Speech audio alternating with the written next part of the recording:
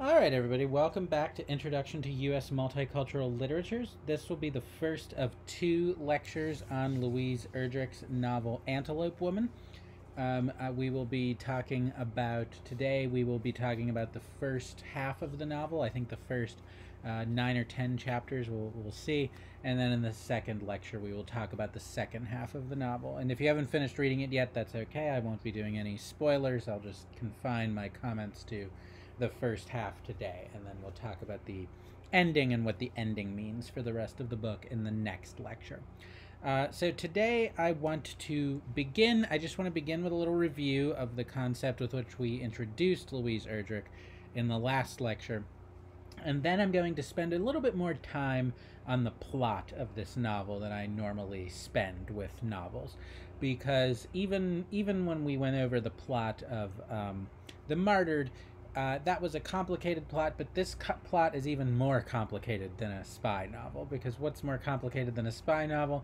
A novel about many generations of a very entangled family, which is what Louise Erdrich is giving us in Antelope Woman. She's a novelist very concerned with family, with genealogy, with the way that relates to culture and to race. And she's covering really multiple centuries. The book begins in the middle of the 19th century and ends, mostly takes place in the late 20th, early 21st century. So we're going to have to spend a lot of time covering the plot and how everyone in the book is related. And then at the end of this lecture, I want to turn to some passages that begin to express the themes of the novel. And then the next lecture will probably look pretty similar as I cover the plot and then also the themes. Though I think the plot becomes a little bit less complicated as the book goes on, but the opening chapters are really the first third of the novel, which sets up the genealogy, really does require, I think, some explanation. So that's what we're going to do today. I just want to begin with a very brief review of the idea of magical realism. I think this is the broad heading under which you can see the work of Louise Erdrich as well as of several other novelists of the multicultural late 20th century period, or the broader in world literature, the post-colonial period of late 20th century culture, because magical realism, as you recall, is a type of fiction that is set in a recognizable historical and social landscape, as Antelope Woman very much is. It makes frequent reference to historical events, especially within the Native American community or that have pertained to the Native American community. And it's set very much in the real world, sometimes in a very gritty way. I mean, it's set very much in urban Minneapolis if you reach those middle chapters about Rosen and Richard and Frank and their relationship and their kind of working class, lower middle class existence in urban Minneapolis. It's set, again, in a very gritty way in this lower middle class world. And yet the other thing about magical realism is that into this realistically portrayed social reality, you find intrusions of the supernatural. And this is something that happens throughout the novel. From the beginning of the novel, the nursing male that opens the novel in the chapter Father's Milk, up until the portrayal of the title Antelope Woman, Calico's sweetheart, and her various quasi-supernatural behaviors in the middle of the novel. And we also said, though, that magical realism is not just a genre it's not just a genre that does this just to do it. There's a kind of political, broadly speaking, political edge to magical realism, which is that it's often a body of literature written from the perspective of communities that have been in some ways marginalized or oppressed in various ways. If you look at magical realism globally, whether it's characterizes the writing that came out of Russia in the Stalinist period, whether it characterizes the writings of the Jewish diaspora, whether it's has a South Asian or a Latin American setting, or it's African American literature or Native American literature, and these are all bodies of literature that have embraced magical realist aesthetics. the explanation has tended to be, why does magical realism seem to occur in these settings? Well, because it occurs in settings where a group, a population, is being dominated or oppressed.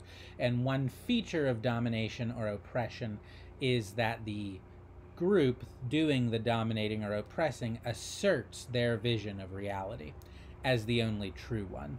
And magical realism contests that vision of reality by showing reality to be fissured, to be more complicated than that, to be marked by things that it says are impossible, but that in fact are not. And then another, as a corollary to that, magical realism allows for the preservation of cultural beliefs and cultural attitudes that have been marginalized by a group that is oppressing another group. And we see that very clearly in Erdrich's work, because part of what accounts for the supernatural in her work is that it's the eruption into reality, into a Western dominated rationalist paradigm of reality, of Native American beliefs, Native American myth, Native American legend, Native American storytelling. And we see that throughout Antelope Woman, where often what is supernatural in the work is Ojibwe, or sometimes just broader Native American myth. And that often happens within magical realist literature as a feature of its contest of oppression, going back even before the late 20th century, going back to trends you would see in Central European Jewish literature in the work of Kafka, or in Irish literature in the works of Yeats and Joyce in the early 20th century. So this is a pretty dominant kind of global feature of magical realist literature. So with that, just reminder, that introduction, I would like to get into the plot of the novel. I just want to, in the next few slides, I just want to kind of carefully recall to your attention the events of the book so that you can hold them all in your mind, because it's a book that, it probably makes more sense. It might make more sense on a second reading.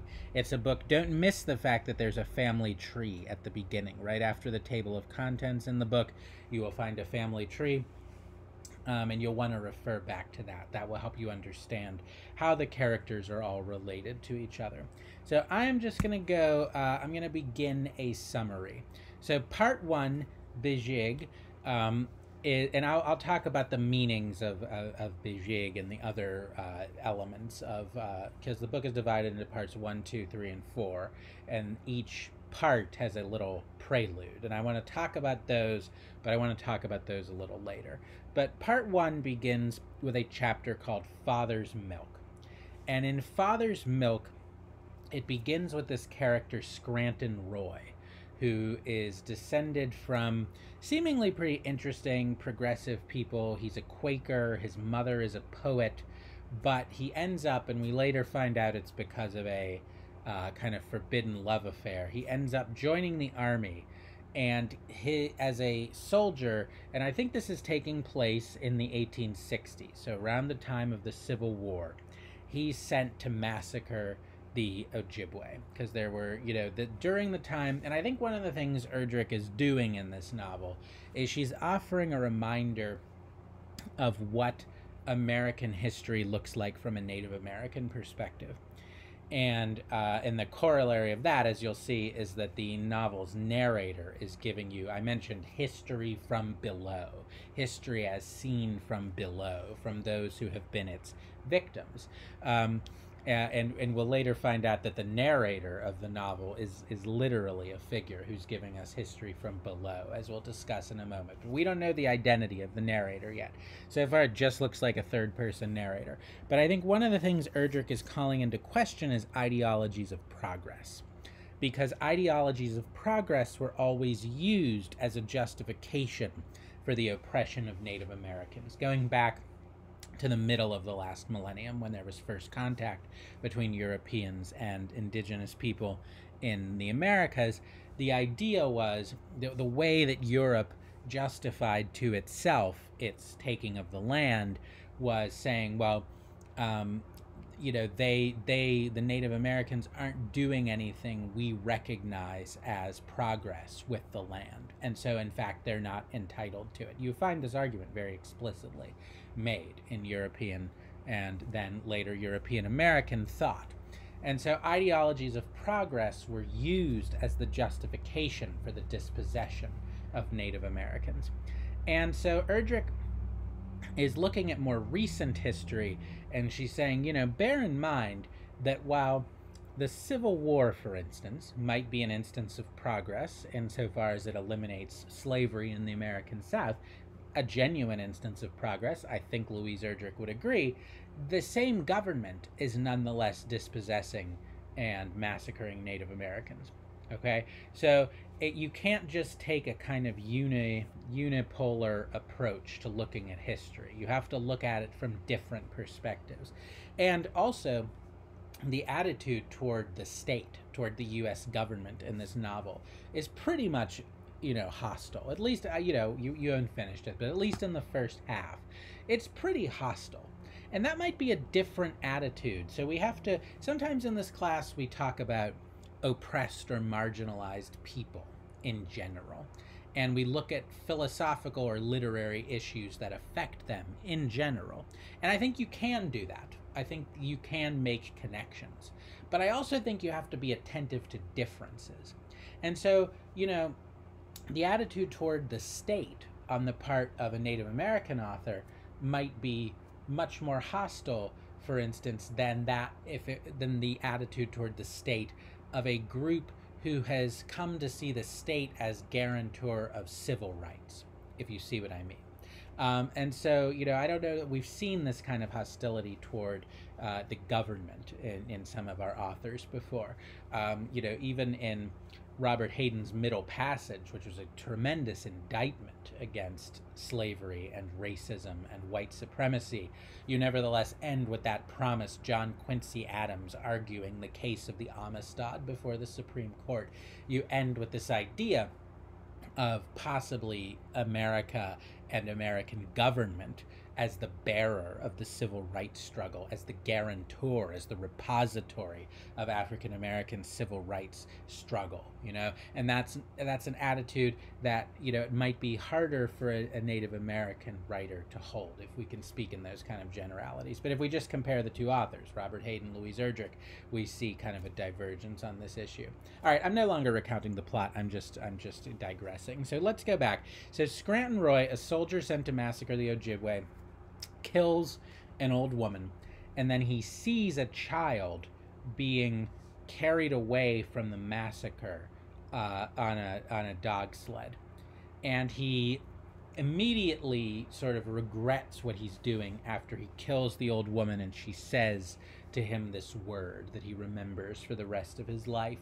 And so he immediately seems to want to atone, so he follows this baby being carried out on the dog sled, and he approaches it, and in the novel's first kind of instance of magical realism, so right in the heart of this historical event, we find this, at least unlikely, maybe it's, I don't know if it's purely biologically impossible, but seemingly unlikely event that he breastfeeds this baby and nurses her, so hence father's milk, and raises her as his daughter, Matilda.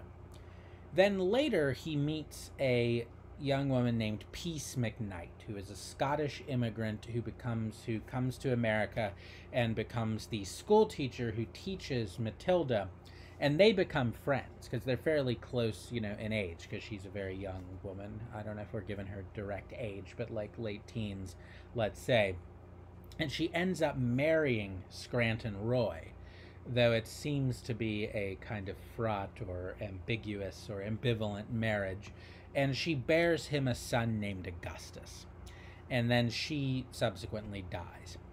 Meanwhile, we go back to the Ojibwe community, and we find that Matilda's mother, Blue Prairie Woman, is in this terrible mourning because she lost her child, her lost daughter, and she partially sort of psychologically recovers herself by acting as a mother to a dog named Sorrow. So she nurses this dog. And Then, with her husband Shawano, she has twins, and we'll come back to them, and sets off in search of Matilda after receiving a new name from the giver of names among the Ojibwe. And why is she given a new name? Because her daughter has left and her daughter has gone away, and so she's given this new name, Other Side of the Sky, because that's where her daughter has gone. She's gone over the horizon. So Matilda then, so Other Side of the Sky, formerly Blue Prairie Woman, comes to where Scranton and Peace and Matilda live, and she gets Matilda to go off with her. And then Matilda receives the name Other Side of the Sky. And when her mother, and then they're going off and they're sort of starving as they journey across the land, so her mother brought the dog Sorrow with her, and her mother kills the dog and feeds it to Matilda and then dies. And then Matilda is adopted by a herd of antelope. So I put antelopes there. Is it antelopes or antelope? I didn't look up the proper plural. But anyway, nevertheless. So we have a couple of different motifs that are going to recur throughout the novel. One of them is this idea of nursing, of giving a child something, or an animal something to eat.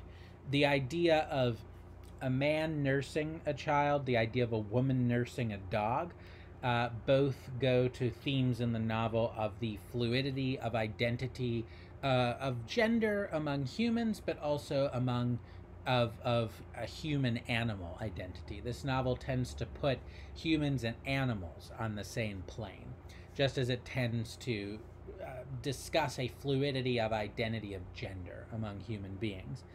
Another motif going along with that, so we have the idea of animal and human kind of equivalence, or animals and humans on a continuum, and the idea of antelope and dogs. They will recur as animal figures throughout the book. And then the idea of twins. So we have Blue Prairie Woman has the twins, and then we'll meet these twins as characters later. And twins as characters will be themes throughout will be a theme or a motif throughout the novel, which has to do with the idea of balance, of kind of balance and harmony in the cosmos. So just as the world of this novel is perpetually threatened with imbalance, with immoderation, and then brought back into balance. And I think twins symbolize that equilibrium. So that's chapter 1. Chapter 2, Wendigo's story, goes into the second generation, because this is a novel, it begins in the middle of the 19th century in about the 1860s, but it's going to end up in the present. So it's going to keep up, especially in these opening chapters, a brisk pace as it marches down the generations.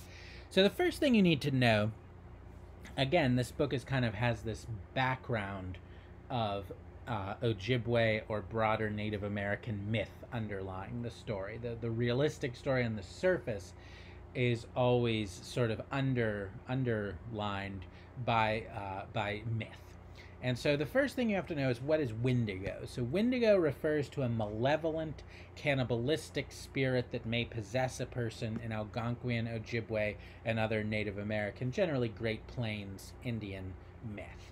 So this idea of the Wendigo recurs throughout the book, and it generally recurs to describe, in this particular novel, someone who's possessed by a kind of almost evil force of love. Generally men, so it will be Klaus later, and it's Augustus in this chapter, is possessed by this greedy, predatory, acquisitive type of desire for a woman that or multiple women, that leads him to undertake kind of evil, abusive acts. And we see that in this chapter. So what happens in this chapter is Scranton Roy, after his wife dies, is now a penitent widower, and he is really bothered by his act of killing the old Ojibwe woman at the beginning of the novel.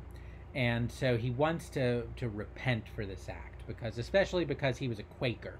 And he says, I think somewhere in the book, he says, I betrayed the light in myself. And that's a Quaker idea of the inner light. And that's another thing we're going to see in this novel, is that Erdrich, while she will be very critical of some aspects of European culture, there's other aspects she's very attracted to and thinks are compelling. And I think there's aspects of various forms of Christianity that she's attracted to. And I think Erdrich herself was raised partially Catholic, and was raised, I think her parents were, one was of generally white heritage, I think German Catholic, and the other was Ojibwe. So she's gonna be very critical of certain aspects of European culture, but she's also going to look at the things about it that she likes and look at the aspects she likes. And there's nothing in this book that is kind of racially essentialist, because most of the characters have partially mixed heritage. They come from this original union that we'll see here of Scranton Roy's son with this Native American family. And so it's very different from, let's say, Amiri Baraka, who is, trying to posit very pure forms of racial identity to combat racism. That's not going to happen in this book. So anyway, I don't know how I got on that. So Scranton Roy, now a penitent widower, he's upset. So he goes with his 23-year-old son, Augustus, to atone for killing the old Ojibwe woman years before. And then he finds an Ojibwe community that he thinks he can atone to. And so he kills himself while staying with Shawano, who was the husband of Blue Prairie Woman, aka Other Side of the Sky, and his second spouse or partner, Victoria Muskrat. And they together are raising Blue Prairie Woman and Shawano's twins, Zosie and Mary, who, as I'm going to look at in a minute when we get to the passages, are named after Mary and Joseph, from the Christian story of the nativity of Jesus's mother, Mary, and Jesus's stepfather. Can I refer to Joseph as Jesus's stepfather? Joseph. And that introduces again this idea of a kind of, there's going to be cultural fusion in this novel. Again, Erdrich is not interested in coming up with some pure idea of Native American culture. She's interested actually in exploring, I think, very much an idea of multiculturalism, a fusion of multiple cultures. So you have these Native American children named after Mary and Joseph, and yet you have the fluidity of gender again, because it's twin girls, one of whom bears this name that has been, had belonged to this male in the story. So anyway, Augustus falls in love with the twins, and this is one of the things that you have to get used to with Erdrich, is she's very funny. She sort of writes the whole book in this high comic spirit, even when she's talking about terrible things. And I think we need to consider why she does this. You'll find, if you go on websites where they post, user reviews like Goodreads or Amazon, some people don't like reading Louise Erdrich for this reason, that her tone is always this kind of tall tale comic tone, except for the parts that are very poetic. But even those have kind of an edge of kind of exaggerated humor. So she represents this love story in a humorous way, but it's really kind of eerie and troubling in certain respects, because the main thing is that Augustus can't tell Zosie and Mary apart. And so he never knows which one of them he's sleeping with. He doesn't know until his first child is born how he can tell, them apart. And they each end up bearing children to him.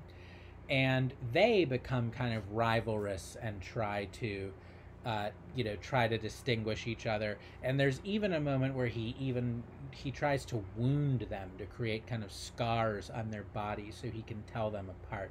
And again, Erdrich relates this in this kind of almost comically high-spirited manner, but it's a pretty disturbing story. And I think that goes back to the title of the chapter, Wendigo's story, that he's kind of got this possessive love for them that leads him to this brink of kind of madness and causing them harm. And so he's in this kind of fatal love with these twins. Now, the result in the next chapter, chapter 3, answers, appropriately titled, because he does begin to tell them apart when they bear him children in turn. And they give birth to 4 children: Peace, who he names for his late mother, who's the only girl, and then Charles, Arthur, and Shawano, named after Zosie and Mary's father, who has died by this time. And he tells a little bit about Erdrich tells a little bit about the childhood of these children, particularly in a moment where an unscrupulous Indian agent tries to kidnap the children to a boarding school. And Erdrich is referring to this movement at the end of the 19th century for the assimilation of Native Americans to mainstream, what was considered mainstream American culture. And the way this was affected was through the Indian boarding school movement.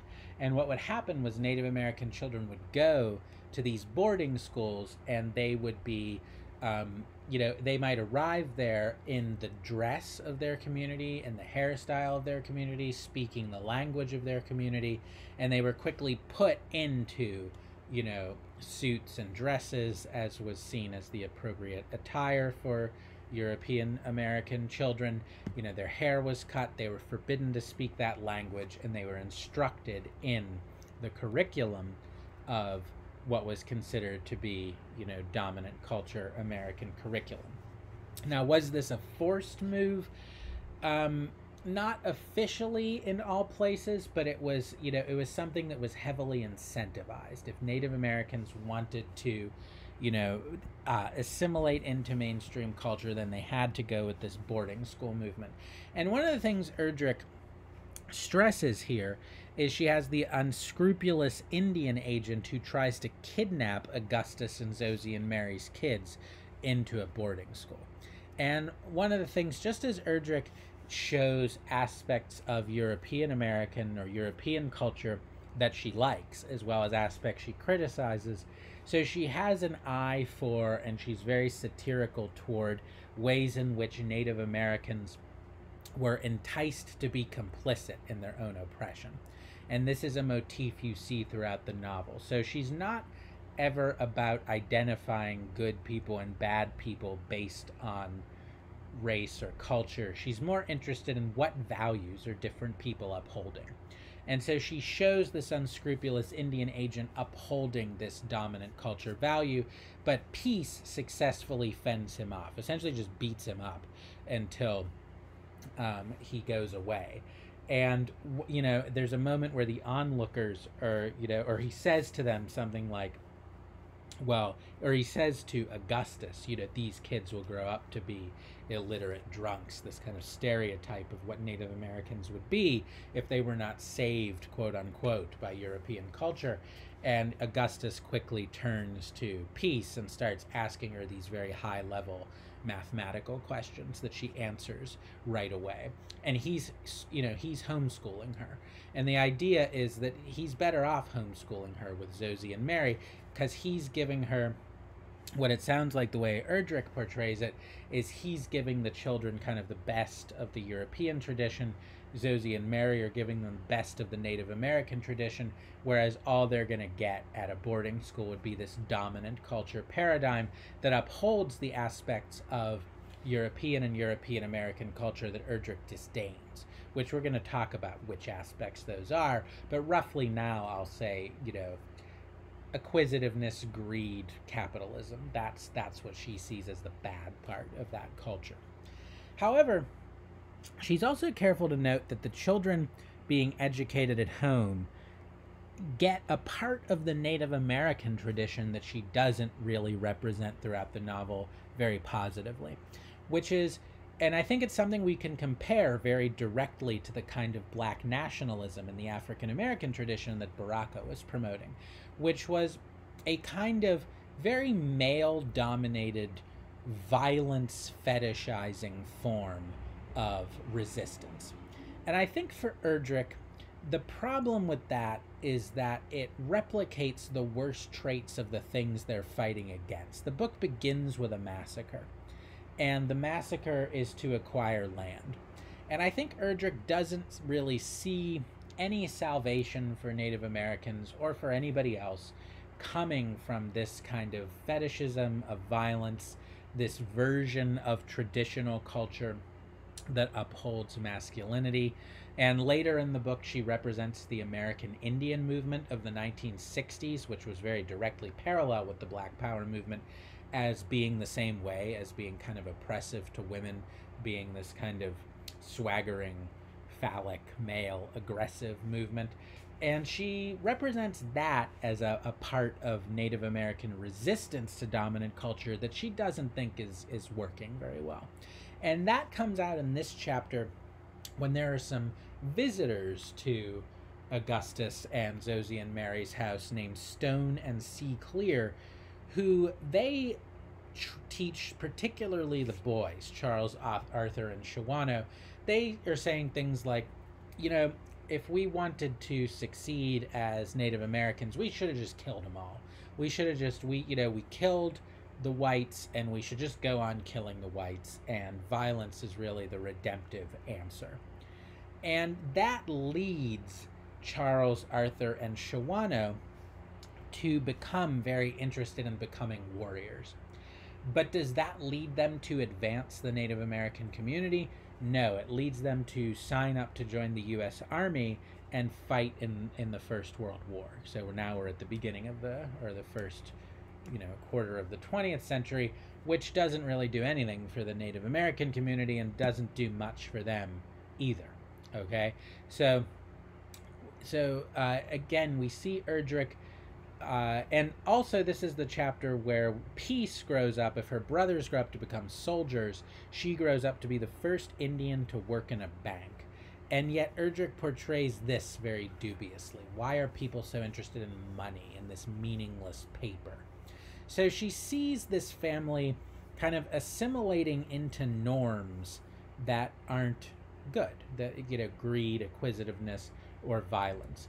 And she portrays the violent part as coming from a version of Native American culture that she doesn't look very kindly on, and she portrays the part about greed and acquisitiveness as coming from the part of European culture that she looks down upon. So it's a very complex set of authorial attitudes that I think you can read into these plot developments. Though Erdrich is also not shy about interjecting in her novel, kind of editorially, as we'll see when we look at some of the passages. And if you read multiple, I know I've only asked you to read one of her books, but if you read more of her books, you begin to really see where her loyalties are.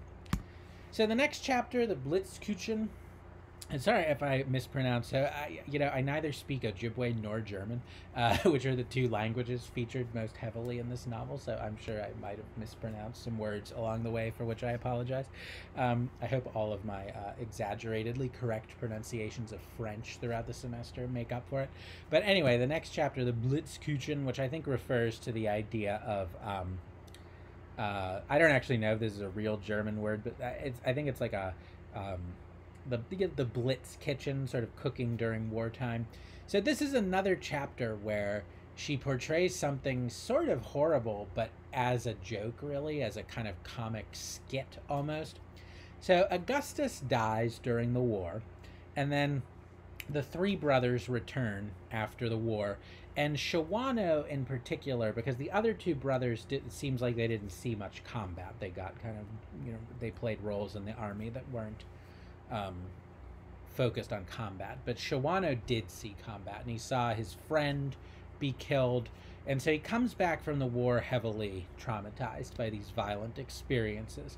So Stone and C. Clear, the same visitors that had attracted him to this idea of being a warrior, tell him that, well, the way to get over this, because they always propose a violent solution, the way to get over the fact that these Germans, over in Europe killed your friend, is to enslave a German. If you enslave a German, you'll sort of make up for this. It'll be like a kind of tit for tat. And so there's a young German immigrant, because it sounds like some German immigrant communities of like young men have come over to America. in this area, because the novel, remember, is set around here. It's set in the upper Midwest, where there's a lot of German and Northern European immigration. So he kidnaps a young German immigrant, and him and his brothers and Stone and Seaclear just kidnap this guy, and they're kind of standing around talking about what they're going to do with him. Are they going to torture him? Are they going to make him work? Are they going to kill him? What are they going to do with him? And he pleads for his life. He basically signals to them. And one of the interesting things about the chapter is their dialogue is in Ojibwe and his dialogue is in German. So they don't understand each other. And if you don't read those two languages, as frankly I don't, and maybe many people don't, you're sort of missing out on what they're saying too. But contextually, it seems that he's pleading for his life by saying he'll cook for them. And he ends up baking them a cake, this young German man named Klaus. And the cake is so good that they decide, it sort of brings everyone together almost in a spiritual communion around how good this cake is. And they let him go. And we're informed at the end of the chapter that, because there's a lot of kind of time jumps in this book as it's sort of bringing us down through time, that Shawano ends up going to the Twin Cities. He's dealing with shell shock. He's dealing with alcoholism. But he has a son that he names Klaus after this German man that he'd kidnapped. So that's that chapter. Then we move into part 2, Nij. And we find chapter 5, Wendigo Dog. And this is where, again, magical realism kicks in a big way. Because we learn in chapter 5 that the narrator of the novel, and I think, if you've read a lot of novels before, it just felt like we had a third-person novel. And it was a third-person omniscient novel. It went through, into the heads of various characters. We learn what almost every major character is thinking so far. And this is a book where it's hard to talk about main characters because there's so many characters and it's just overflowing with stories. But we learn that, in fact, the narrator is a dog. And it's been this dog that has been telling us the story the whole time. And it's a dog who, remember, everybody in this book is related to everybody else. So this dog is descended from the dog Sorrow, whom Blue Prairie Woman nursed when she was trying to get over her loss of Matilda, aka Other Side of the Sky, in the first chapter. So now we have a dog in the present who is descended from this 19th century dog. And our dog narrator is named Almost Soup by a little girl who rescues him from her grandmother's attempt to cook him in soup. And he says throughout the chapter that he's not a big dog, he's not an important dog, he's kind of this outcast dog that was almost cooked, and he's giving you the dog's eye view of this history. And so a couple themes emerge here. One is the importance of animals as a part of just a continuum of life that includes humans but is not dominated by humans. And I think that is something Louise Erdrich sees as an important part of the Ojibwe value system. I also think, though, that she sees it as part of a European tradition that was kind of taken over by capitalism. But there's hints in the European tradition that this is true as well, that there's just a continuum of life. And then also, it's not just any animal that's telling us this story, but it's a lowly animal. So this is literally history from below, history from the perspective of this poor dog that gets kind of abused and is almost cooked. So that's the perspective. And why is he called Wendigo Dog? Is this dog kind of a malevolent spirit? We'll have to watch out for that idea and think about what we conclude as we see more of the plot in the second half of the book. So the dog narrator, Almost Soup, then advances the story straight up to the present. So Peace has had a son, and because she was afraid of having twins, because her mothers were Zosie and Mary, who were this very troubling couple of twins. But the son then fathered twins, Gizis and Newton, with names which mean sun and wind. who were raised by peace. And Gizis and Newton become the parents, if you consult your family tree at the beginning of the novel. Gizis and Newton become the parents of, Newton is the mother of Rosen, who is going to be one of the major characters from now on. And Gizis is the mother of Cecile, who is Rosen's cousin, who will also become a character. So that's how the narrative advances to the present, because now we're going to have Gizis and Newton's children as the story. And the novel now has a modern urban setting. So what happens in this modern urban setting? Well, chapter 6, the title chapter, The Antelope Woman, kicks off the contemporary part of the plot. In chapter 6, Klaus, the son of Shawano, becomes obsessed, kind of Wendigo possessed, obsessed by this woman's sweetheart Calico and her 3 daughters. And what is the setting? The setting is Montana.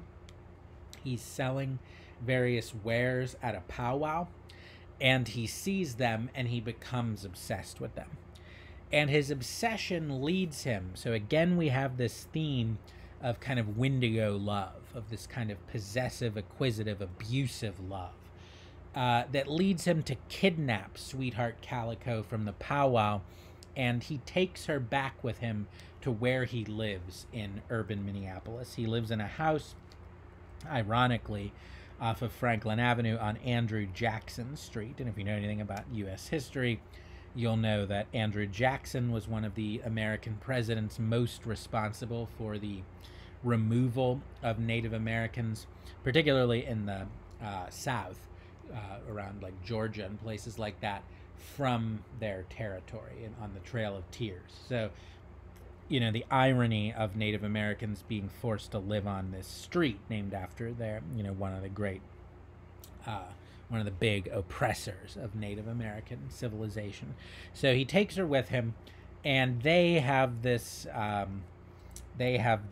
terrible relationship that's kind of abusive and obsessive, and he ties her up at night, but then she escapes, and then once she comes back, she starts tying him up at night, and she never speaks.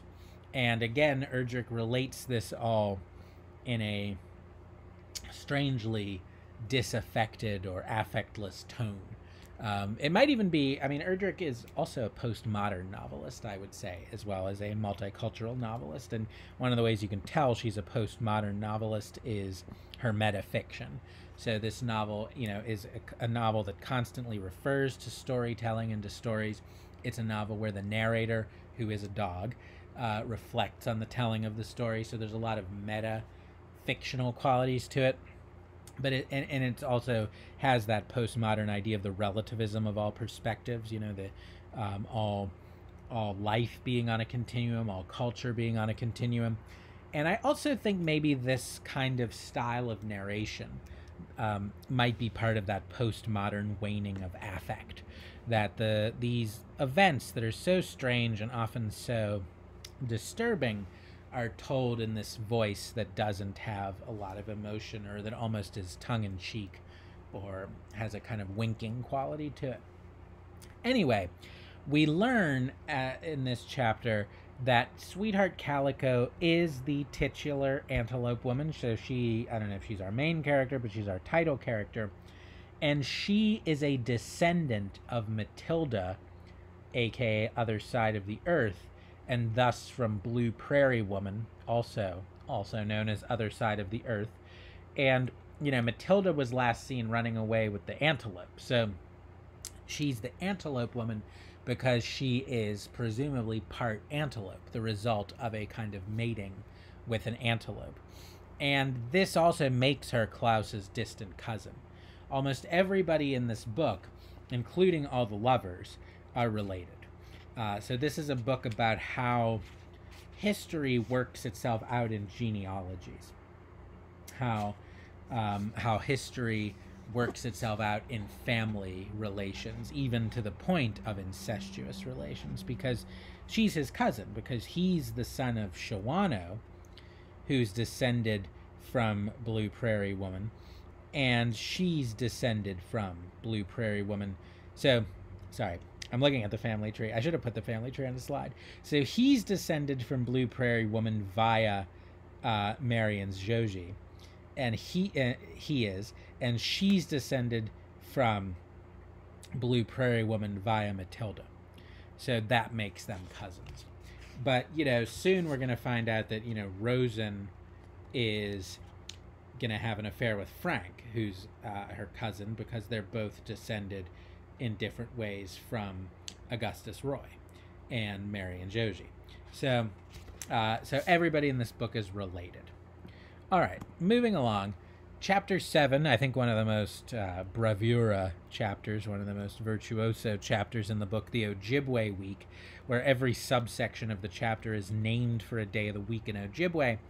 In this one, we get the description of Klaus and Calico Sweetheart's terrible relationship and how she escapes before she returns with a dog who is also descended from Sorrow, the originary dog of the novel, whom Blue Prairie Woman nursed. So the animals, like the people, are all kind of have this common descent. The narrative then shifts to Rosen. Rosen becomes the focal character for a lot of this chapter. She's descended from Augustus and Zosie and Mary through Peace and Newton, and she's married to Richard Whiteheart Beeds, who is Klaus's unscrupulous friend with whom she has the twins Callie and Deanna. So, number one, twins again, Callie and Deanna. So this is the novel's,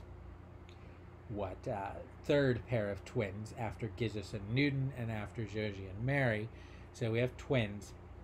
And then we have this idea of very unscrupulous behavior among certain Native American characters that makes them complicit in the oppression of Native Americans. So what is it that Richard Whiteheart Beeds is doing that's so unscrupulous? Well, he and Klaus have taken a payoff to dispose of the toxic waste of these carpets from shopping malls. And what's supposed to happen is you're supposed to dispose of them. You're supposed to dispose of them in a certified site for disposal, but that costs more money on the part of the people who have to dispose of them. So instead, they pay off these two guys, Richard and Klaus, to just put it in this house on Native American territory, or in this barn. So what are they doing? They're taking the toxic waste of a consumer capitalist society, which Erdrich always finds worthy of critique and satire, and they're just kind of dumping it on Native American land. So like the unscrupulous Indian agent who tried to kidnap Augustus and Zosie and Mary's kids to the boarding school, now you have these unscrupulous guys trying to essentially pollute for no better reason than that they're getting a bribe or a payoff, pollute Native American land. So in the midst of all this, Rosen falls in love with Klaus's brother, and thus her cousin, Frank Shawano. And what does he do? He's a baker. He's a cook. And baking has been in this novel a redemptive act. If, there's the toxic waste of the consumer society, as symbolized by these mall carpets, the baking of goods, the making of food to share among people, from when the first Klaus did it when Shawano kidnapped him, to now Frank Shawano doing it. Making food is akin to telling stories in this novel. That's the redemptive act that brings communities together. So she begins to fall in love with Frank and to fall out of love with Richard Whiteheart Beeds. The next chapter is just a brief comic story, Why I Am No Longer Friends with Whiteheart Beeds, and it's about how Richard Whiteheart Beeds betrays Klaus. So he's given these 2 tickets to Maui, Richard that is, and he gives them to Klaus as a gift.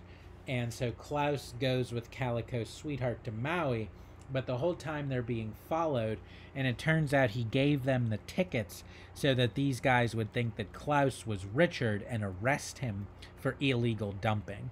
And that's what happens at the end of the chapter.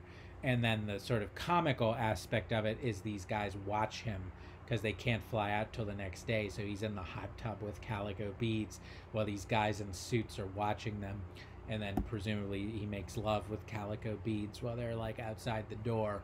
And then finally they take him back to Minnesota, where he's going to be arrested for this illegal dumping operation they've been involved with. And then chapter 9, I think it's the last chapter of my incredibly long plot summary.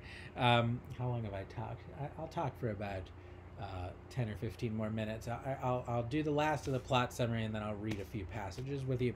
So chapter 9, The Deer Husband.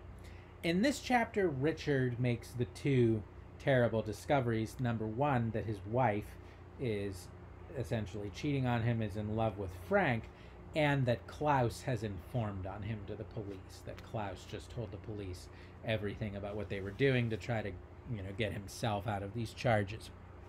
Meanwhile, the twins' grandparents, so Callie and Deanna's, the twins, the little kid twins, the daughters of Rosen and Richard, their grandmothers, who are also twins, Gizis and Newton, or I guess one of them is their grandmother and the other is their great aunt.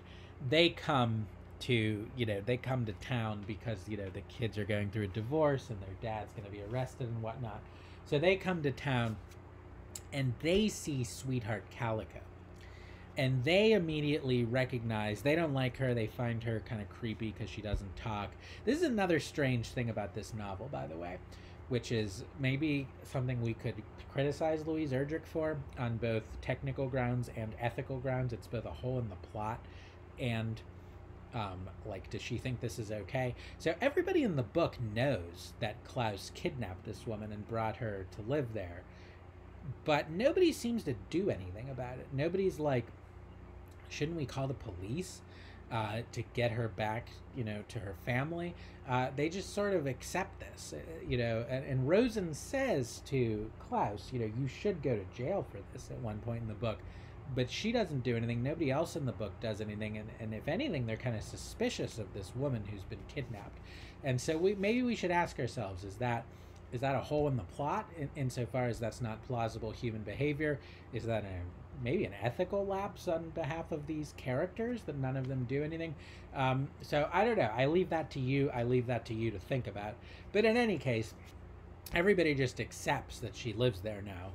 But a lot of people are suspicious of her because, remember, she doesn't speak, and some of her behavior is kind of erratic, though, understandably, she's trying to escape.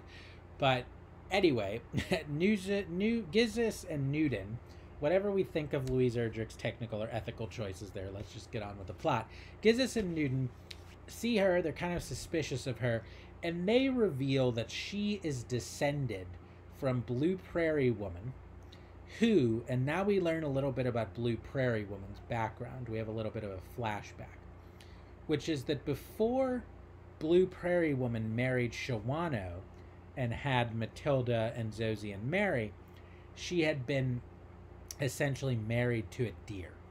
That she went into the woods, she formed a relationship with this deer, and only after her community came and brought her back did she marry Shawano.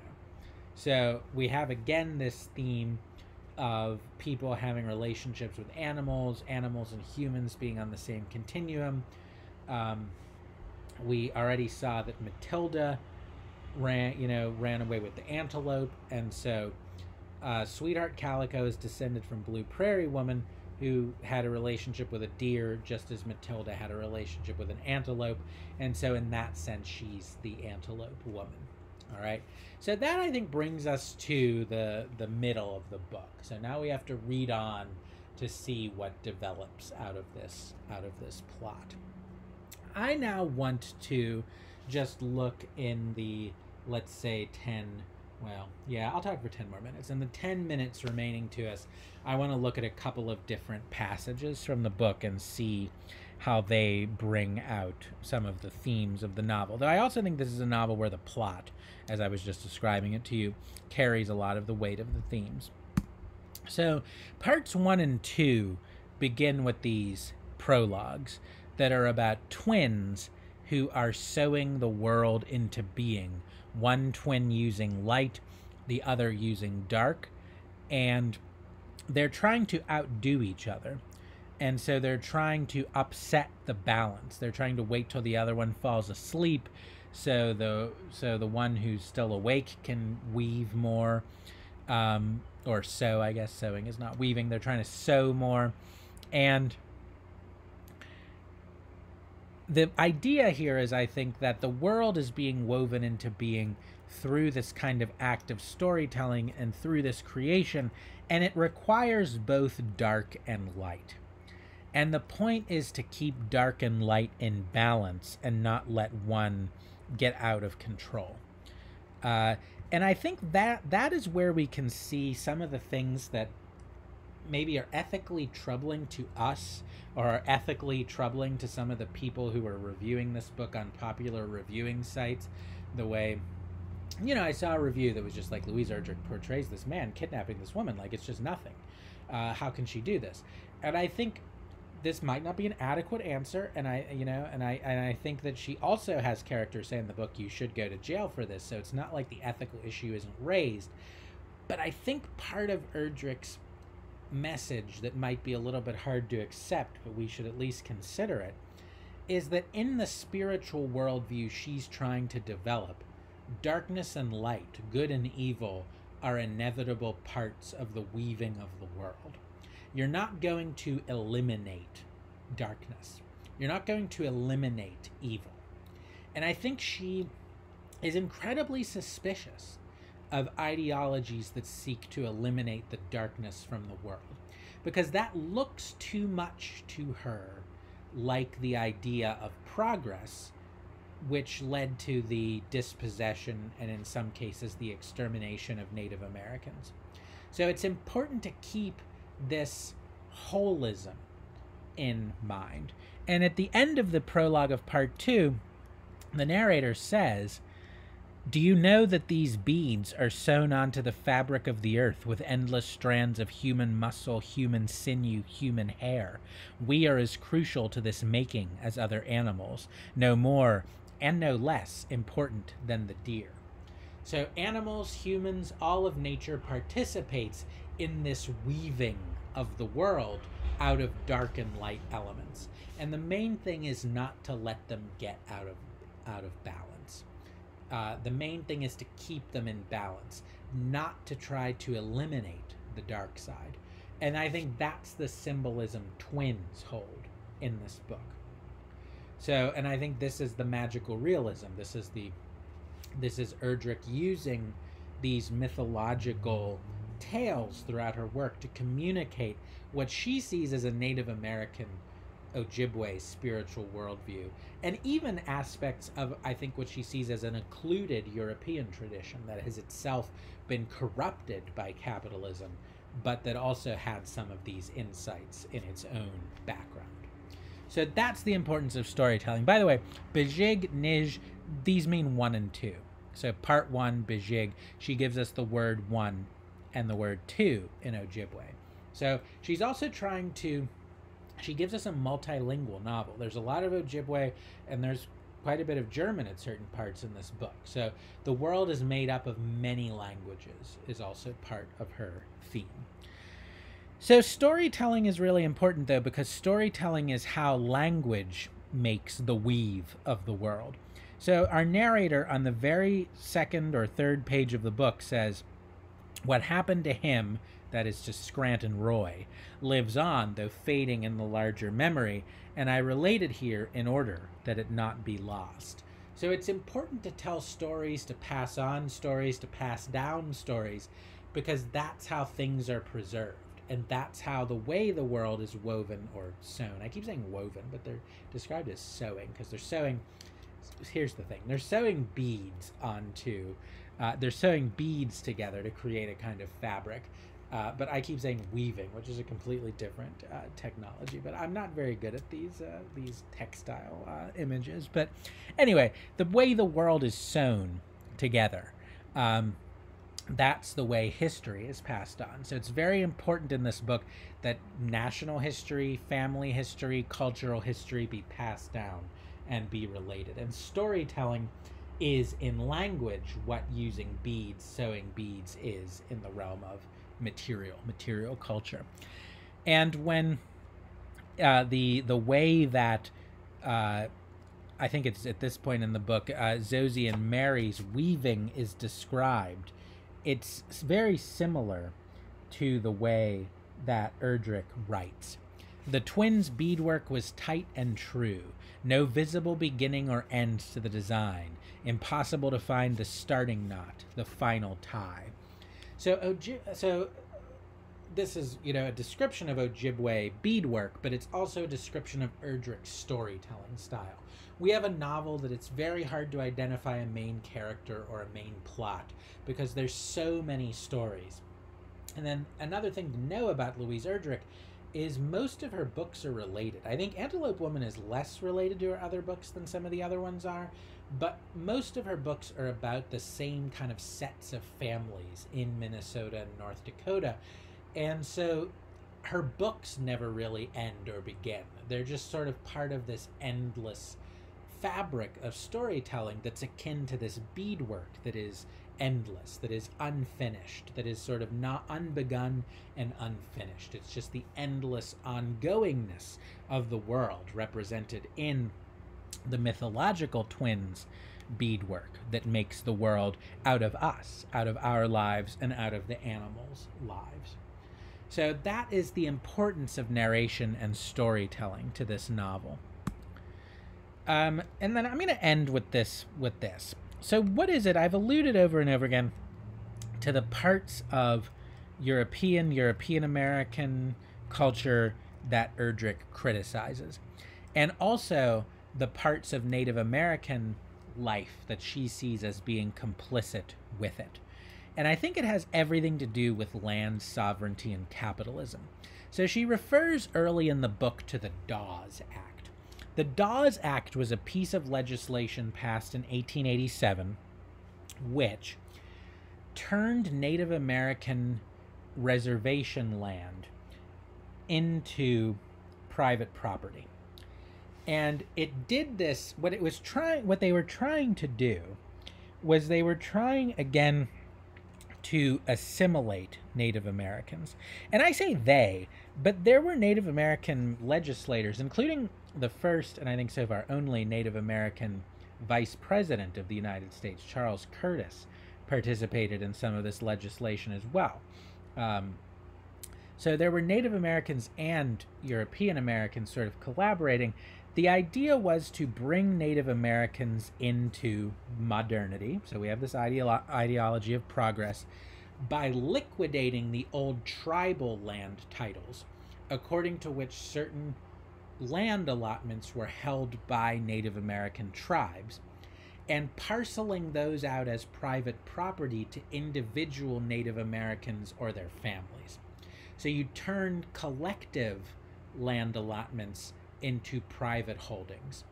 And the idea, the people that did this, I think some of them at least, and especially some of the Native Americans who were part of this, were trying to do something good for Native Americans on the grounds that they thought they had to come into modernity, and modernity is based on capitalism and private property. But for Erdrich, what this ended up doing was it ended up getting rid of a whole holistic worldview according to which land is not private property and land is not privately owned, but is collectively, stewarded. So it got rid of that ideology, and then practically on the ground, what it ended up doing was putting Native Americans, into debt by white people who would give them loans to buy this land. So it ends up putting Native Americans in debt pragmatically, and it ends up destroying their kind of spiritual worldview. And why? What is this based on? Well, it's based on capitalism. And so later in the book, when she's describing peace, she says, peace becomes the first Indian to work in a bank. And I think, we're very accustomed to historical firsts, underrepresented, marginalized groups precisely the way in which they're underrepresented is they don't find themselves participating in various important institutions because they're excluded on the basis of racism.